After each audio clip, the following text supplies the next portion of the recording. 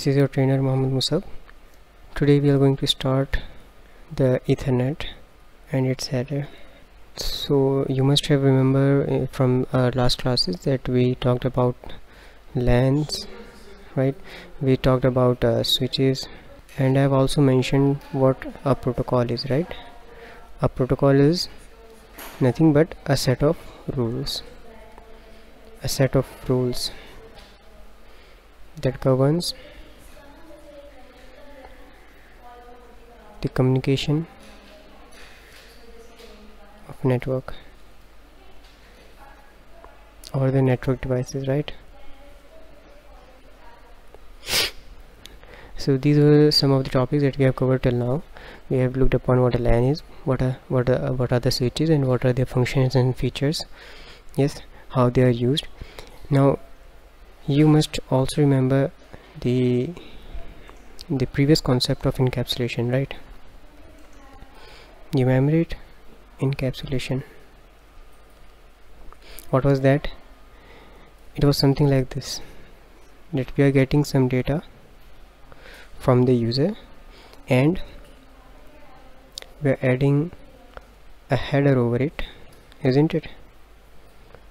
A header, so that we can communicate with the device. In this header we are actually putting some information.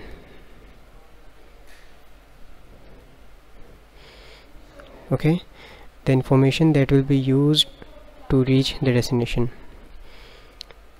Information to reach destination, right? That is the header. This same header will then get passed to the next layer, and you will see it something like this. Okay, then this layer, let's say this is segment now here, this layer will add its own header in this case, isn't it? So all this process of adding up the header, or the information that is used to reach the destination, is called encapsulation.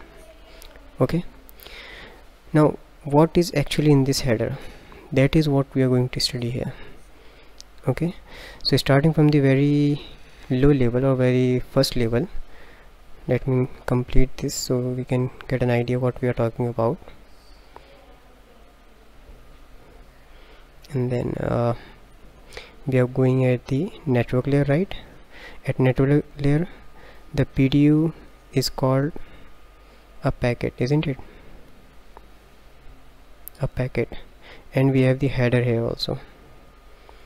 So here is the header. The header of internet layer. After that comes the frame, right? And frame adds its own header. This is the frame here, and we are going to add a header here.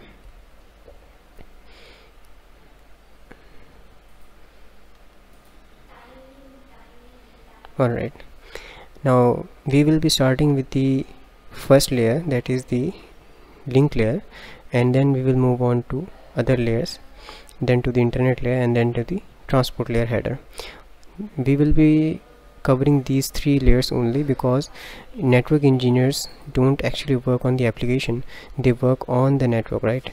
So in the network most of the problems are faced anywhere from transport layer to internet layer to link layer. That's why we are going to study only these three layers and their headers. Okay, now if you are clear, let's move ahead.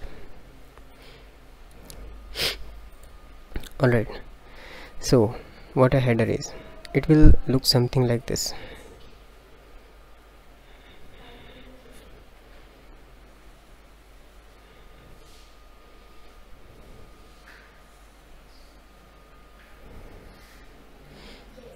There are different fields in a header.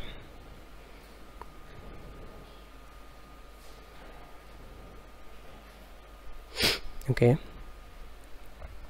let's name them. What are they called? The first field is called a preamble. Okay, this is of 7 bytes. Now let me just pause a little bit here. We have 7 bytes, and in 7 bytes, if we have bytes, so in 1 byte we have 8 bits, right? You know that we have 8 bits in just one byte. So in 7 bytes we will get 56 bits, right? So in just first field, that is the preamble, there are 56 bits or 7 bytes. Okay, these are nothing but the alternate zeros and ones, so we can write that also, alternate zeros and ones. Okay, so 1 0 1 0 1 0 1 0. This field is going to look like something like that. Alright, that is the first point here. Now second point, why we are using this. We are using this to synchronize the sender and receiver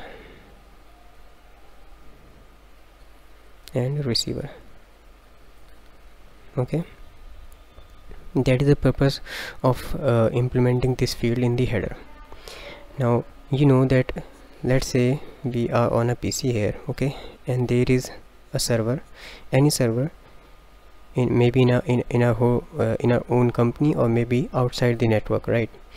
So when we are on the PC, we are working here, so we are the ones who are going to send any request, right?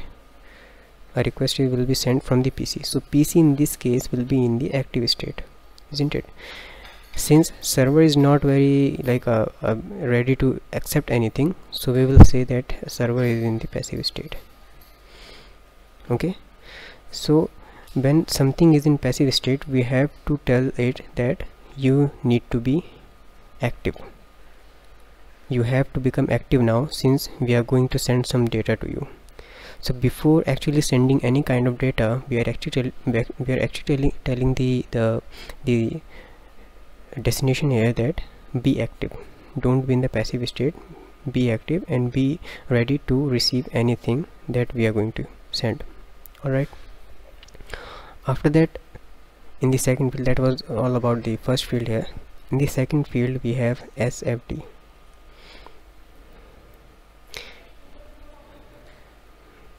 SFD, and this is of 1 byte. Okay, let me specify the use of this field also. This is also an alternate of bits, zeros and ones, but in this scenario we are actually looking at it something like this. Okay, so 1 0 1 0 1 0, and these double ones will tell the destination, that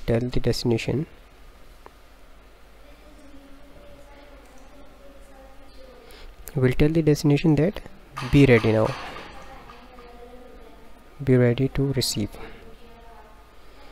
Now till here we are just synchronizing the sender and receiver, and at this point we are telling the device that the next field is going to be your data field, or something that you should pay attention to. That's we are telling here. Okay,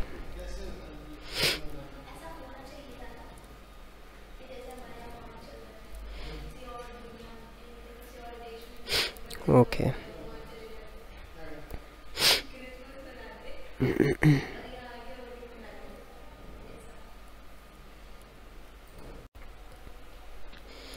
Okay, so the next field that comes up is the destination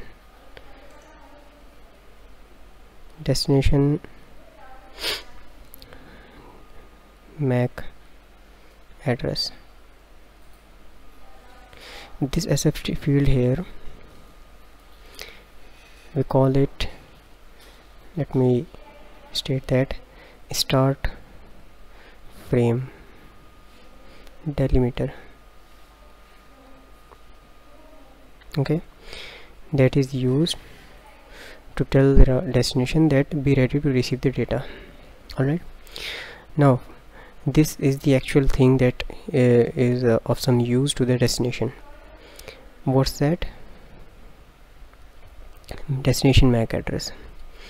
First of all, what a MAC address is, right? Why do we need that? A MAC address is actually an address of 48 bits, okay, that is represented in hexadecimal format.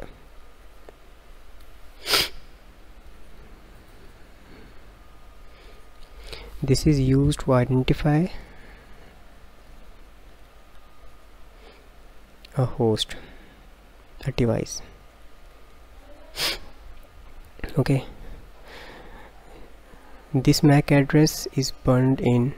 Now I am going to explain each and everything.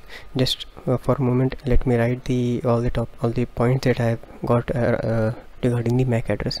This is burned in by the manufacturer, okay, and it is globally unique, mostly globally unique most of the time, okay. So now 48 bits, the bits are actually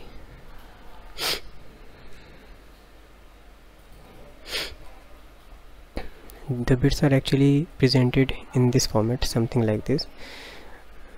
Let me erase all that we have got here. I'm gonna explain the system of bits and binaries, okay, so just be ready for that. Okay, now you must have heard of the decimal system, isn't it? A decimal system, okay. So any kind of system, any kind of mathematical system is made up of two things.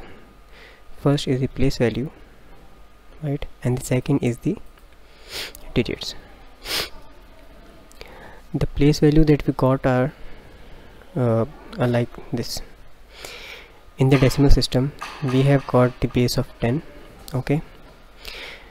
Whenever we raise the power of any number to 0, we get 1, right? We raise the power of 10 to 1, we get 10. We raise the power of 10 to 2, we get 100. And this is what we call ones place. Remember that, ones place, tens place, right, hundreds place, and so on and so on, thousands place, 10,000 place, and there are many places you can go on and on and on, right? These were the place values. Now from there we used to place some digits over those place values, isn't it? So let me explain what I'm trying to say.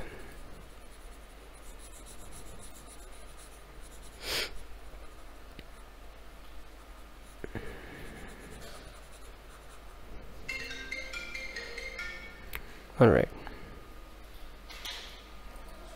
let's say these are the place values here: ones, tens, hundreds, thousands, 10,000s, okay.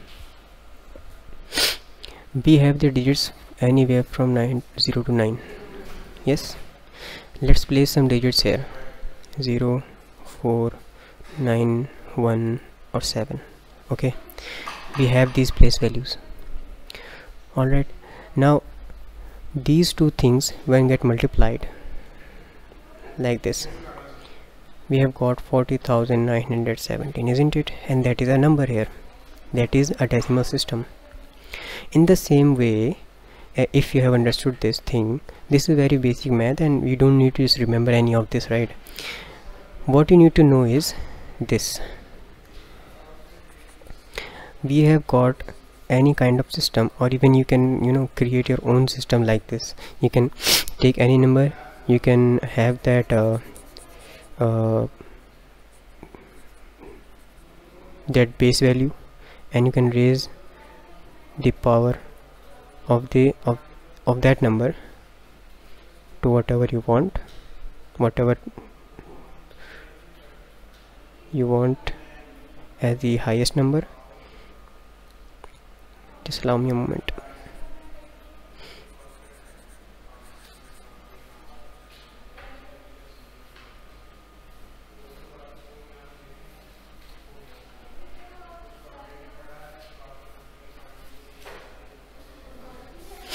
Binary system. Okay, this is the system that we mostly use, or not mostly, the only system that we use in the computer networking, so or the overall computers. Okay, any machine that is working on the binary system because it understands the binary, right? Now, as the same we have got the decimal system, we have also got the binary system. The only difference is the place values are made up of base 2. Okay, now when I raise the power of 2, I will get 1. When I raise to the power of 1, I'll get 2. When I raise it to the power 2, I'll get 4. When I raise it to the power 3, I'll get 8, isn't it? This raising of power is nothing. This raising of power is nothing but it means that we are actually multiplying the number. If we are raising it to the power of 2, it means that we are multiplying it number 2 times. If we are raising it to the power 3, it means that we are multiplying it by 3 times. If we are raising it to the power of 4, it means that we are multiplying it 4 times, isn't it? That is a very simple, very basic maths. Okay, now you don't need to even remember this. What you need to know is the next step that I am going to show you. I am actually trying to make the concept easier here by making you understand the binary system behind the scenes. So any 2 raised to the power 0 is 1, 2 raised to the power 1 is 2, so that if you ever forget, which you will not, but if you somehow forget the system here, you can create it very easily. Okay, so now let's take this here.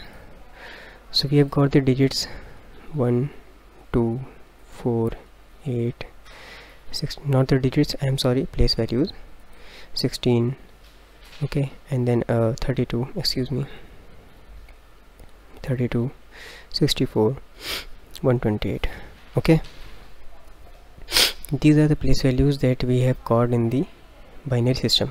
You can also go on, but we don't need to go on and on because we just have the use of 8 bits here. Alright, these place values are then multiplied by digits, right? What are the digits in the binary system? There are just 2 digits, zeros and ones. There are no other digits than zeros and ones in the binary system. Meanwhile, in the decimal system, we have anywhere from 0, 1, 2, 3, 4, 5, 6, 7, 8, 9, and those digits are used for creating a value. I'm going to place some values here, some digits that I mentioned. Okay, something like that. And now same that the thing that we were doing in the decimal system, I'm going to multiply them. Okay, and the answer will be something like this: 128 plus 8 plus 2, because I'm just adding the ones that we are getting and not the zeros, because 0 multiplied by any number is obviously 0, isn't it? 0 multiplied by 32 is 0. So 1 multiplied by 128 is equals to 128. 8 multiplied by 1 is 8. Something like this we are getting here. Now if I add this, I will get 138. Okay, so I will write that 138 is the decimal presentation of the binary 10001010. Okay, is that clear? If you have any questions regarding this, we can have this session 1-to-1. It is very important to understand this kind of things, because these are the basics of the overall IP addressing and the subnetting. Okay, if you are not getting any of this, please let me know, and we will have a conversation. We will have a class, one-to-one class, so that we will be able to understand each and everything that I'm discussing here. Okay, now let's move on.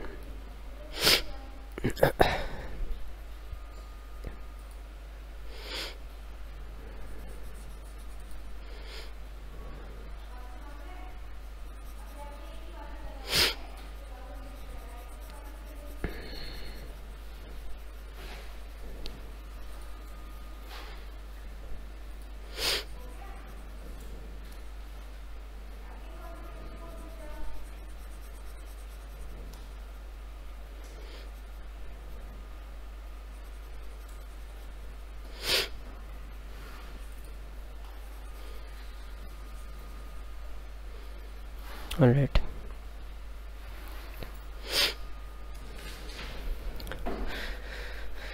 thanks for waiting. Let's move ahead. Now, as I already mentioned, we have got the binary system here, right? I'm going to write it down again so that you can understand what a MAC address is and how it is made up of. I just need 4 bits here, okay? 4 bits and their place values. These 4 bits are the building blocks of a MAC address or any hexadecimal system. Okay, from these 4 bits I can go on from 0 to 15. Let me specify you how. Okay,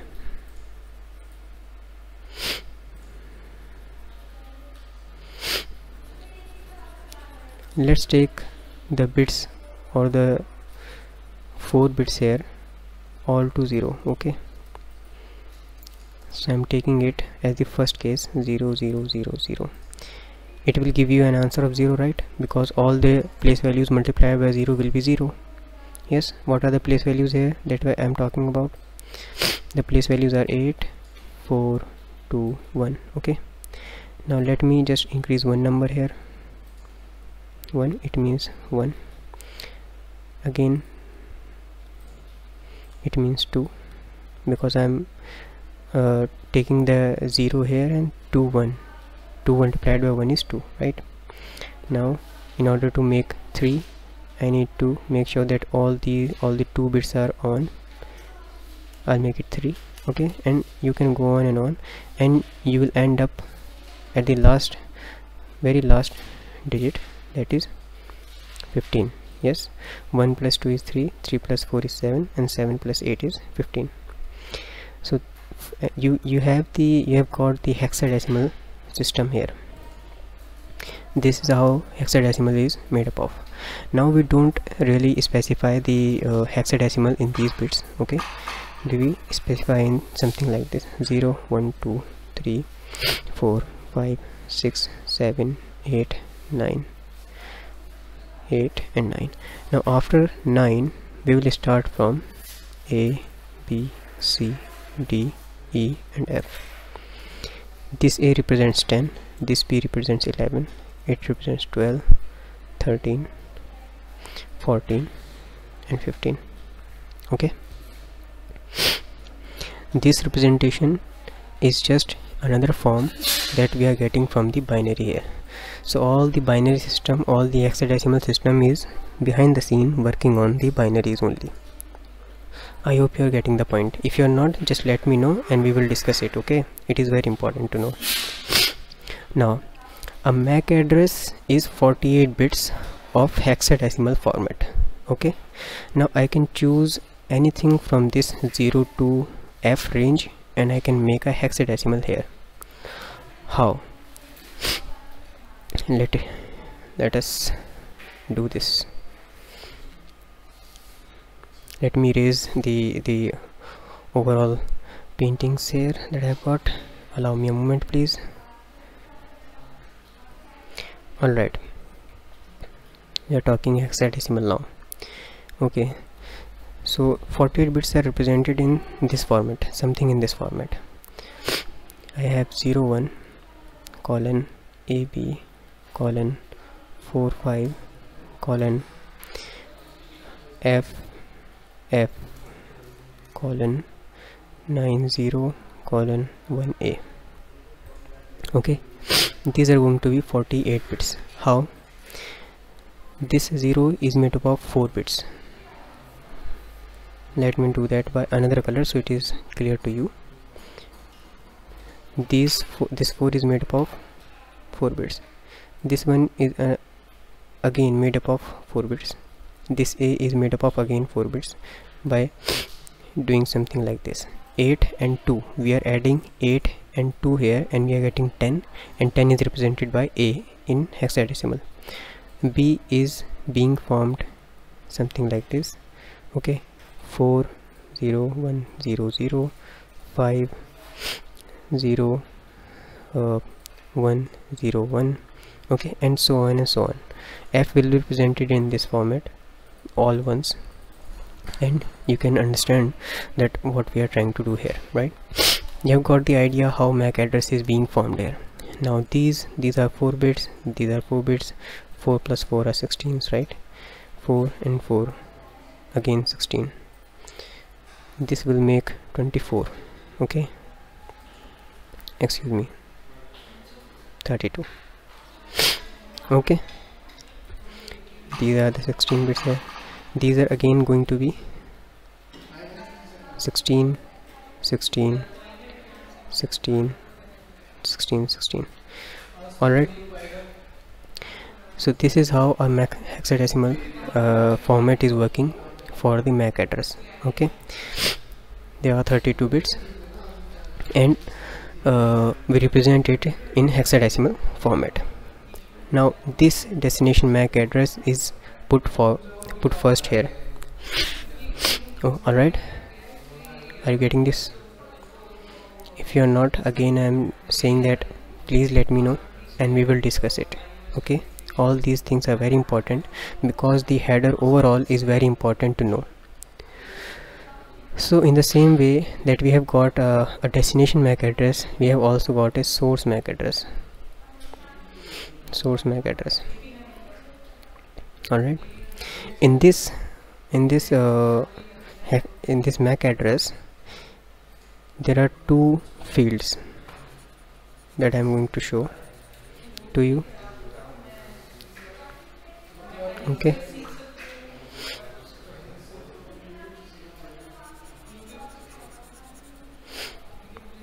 since there is a MAC address on each and every device that we are seeing on the internet, every device that can communicate, that can send data, is using a MAC address.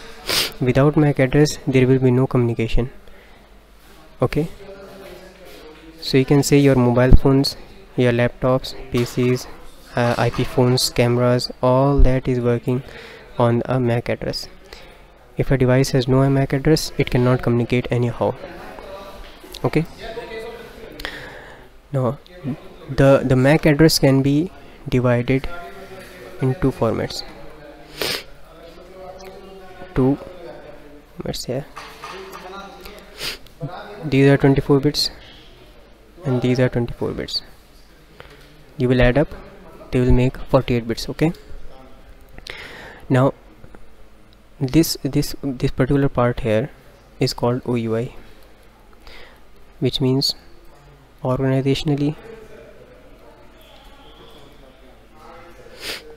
unique identifier. Okay, it means that let's say there is a company HP or there is a company Dell. Okay, so each and every product that is being manufactured by the company HP and Dell will be purchasing this format from a standard company, let's say IEEE. Okay, an organization that will provide the HP or Dell with this part, and these 24 bits will be in the hands of vendor. In other words, the company that is manufacturing the device, HP or Dell.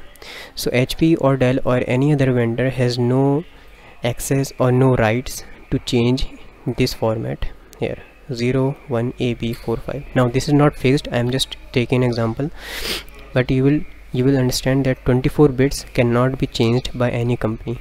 They have to be purchased from a higher authority, and they will provide many of these to the company according to the need, obviously. Okay, and the other 24 bits are then in the hands of the vendor or the company, the HP or Dell or whatever the company is making these laptops. That company can change the these 24 bits, and it will use it to produce their devices. All right, this was a little bit of important thing here. So this will be found in the destination MAC address also and the source MAC address also. Okay, shall we move on? Just allow me a minute to erase that. Alright, let's move on to the next fields here. In the next field we will see type. Okay, this type is of 2 bytes, and what is specified in the type? The type field actually tells about the protocol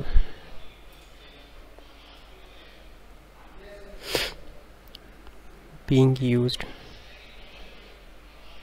at upper layer. Okay,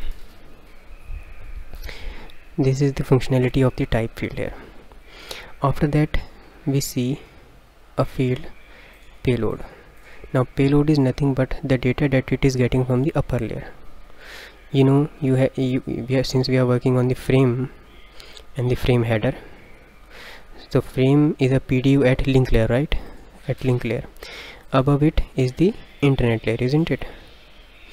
So data that is processed by the internet layer and that is transferred to the frame is in the payload. So payload will include all the data plus the header of the internet also in this payload. Okay, that is the meaning of payload. You have all the data that you are getting from the upper layer. Alright, now what is the next field? By the way, this payload can range anywhere from 46 bytes to 1500 or even 46 bytes to 1500, excuse me, 46 to 1500 bytes. Okay, anyways, I have mentioned that there are 48 bits, so these bits will be in 6 bytes also. Okay, 6 bytes. As I mentioned, 1 byte equals 8 bits. Yes, 1 bytes equal 8 bits, and then 6 byte equals 48 bits, isn't it? So that's why 48 bits can be represented in 6 bytes. Okay,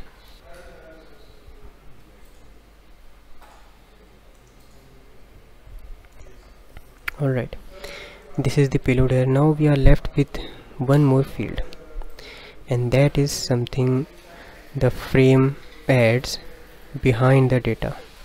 Okay, behind the data, and that is a trailer.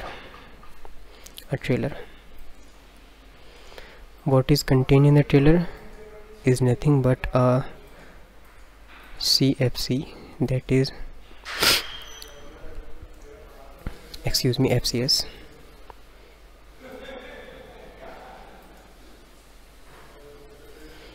The field here is FCS,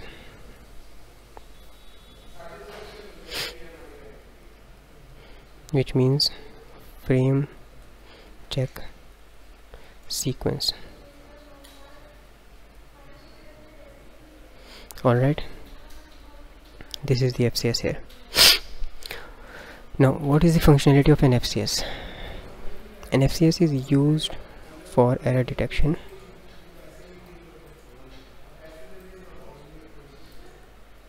of what? Of data. this header also, and the data that is being transferred from the upper layer, that it has received from the upper layer, is error error rectified by this field here, FCS, frame check sequence, and it uses a mechanism especially for this, and that is CRC. Okay, what CRC is? It means cyclic redundancy check. Alright, CRC is the mechanism that is being used at the FCS. Now this is of 4 bytes. Okay, so if you add all this, header in just excluding this payload here, we have 4 bytes, 2 bytes is 6 bytes. Okay, 6 and 6 is 80. Just let me down here.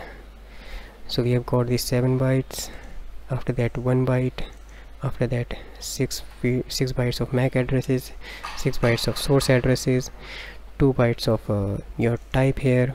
Okay, and then your payload, and then the 4 bytes of FCS. Okay, if you add it up, what you will get is 8 plus 6 is 14, 14 plus 6 is 20, 20 plus 2 is 22, and 26. So 26 byte is just the size of the header here without the payload. Okay, we are not including the payload here.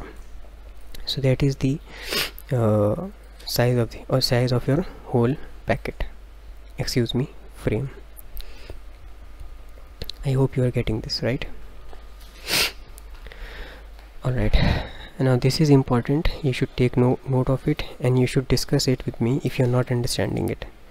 Alright, so every layer that we are going to discuss, we will discuss something about the header that is being used at that layer, and it is very important to know what is inside that header, so that we can understand what information is being transferred from one device to another. That is the whole networking, isn't it? Okay, so let's move on. Now there are some more topics, some basic topics, and that is modes of communication. Alright, device can communicate in 2 or 3 modes, and it depends what kind of duplex we are using.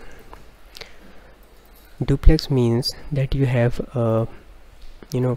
control over the devices, and you can say, let's say for example, there are 2 devices. Okay, these 2 devices are connected with each other. Let's say this is switch 1 and this is switch 2. Okay, now when switch 1 is going to transfer the data, let me take another color, right, that will look much better. When this switch is going to transfer the data, switch 1 to switch 2. Okay, so there are 2 things that can happen. Either switch 2 will just listen of what switch 1 is saying, or respond also at the same time. The moment switch 1 is transferring some data, switch 2 can send some reply also, right? These 2 things are justified or are classified into modes, and that is half and full. When 2 devices are communicating in such a way that only one device is allowed to transfer at a time, and the second device is just allowed to listen to the data that is receiving from another device, this kind of communication is known as half duplex communication. So there will be no backway data at the same time, at least when switch 1 is trying to send some data to switch 2.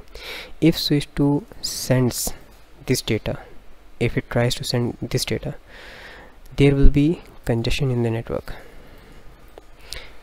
Neither switch 1 nor switch 2 will be able to receive the data. Okay, because they will collide.